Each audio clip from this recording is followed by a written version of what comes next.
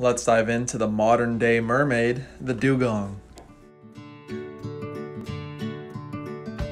If you're new here, I'm all things marine. Go ahead and click that subscribe button if you love the ocean as much as I do, and make sure you smash that notification bell as well so you don't miss out on any of the weird ocean creatures that I talk about. Dugongs look very similar to manatees, and the most obvious difference between them is their tails. A dugong's tail is fluked like that of a whale or a dolphin's, which is very different from the rounded tail of a manatee's. Dugongs grow to a size of 10 feet long and a little over 1,000 pounds when they're fully grown. They're also very harmless herbivores, grazing on up to 40 kilos of vegetation and seagrass in a single day. They are found along the coast of Australia and eastern Africa in both the Pacific and the Indian Oceans. All in all, they are found within 40 different countries. They are, however, classified as vulnerable by the IUCN, and their populations are on the decline. They are, like their cousins, threatened by boat collisions and fishing nets.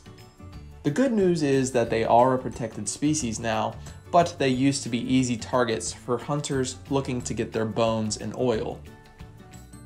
Like manatees, they are also related to elephants, which is their closest known land-based cousin. They can hold their breath for about 6 minutes and will sometimes use their tail to kind of prop them out of the water, giving them the impression that they are standing on their tail.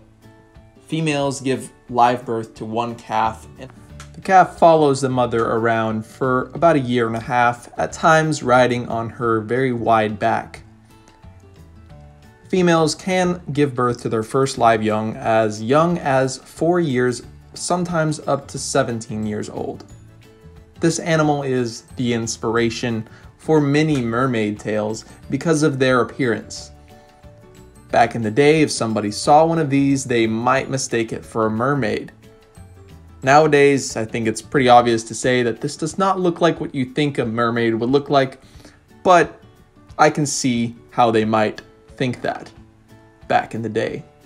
A dugong can reach an age of 70 years, which is quite old for most marine mammals. And I hope you all enjoyed this video so very much. Make sure you smash that like button.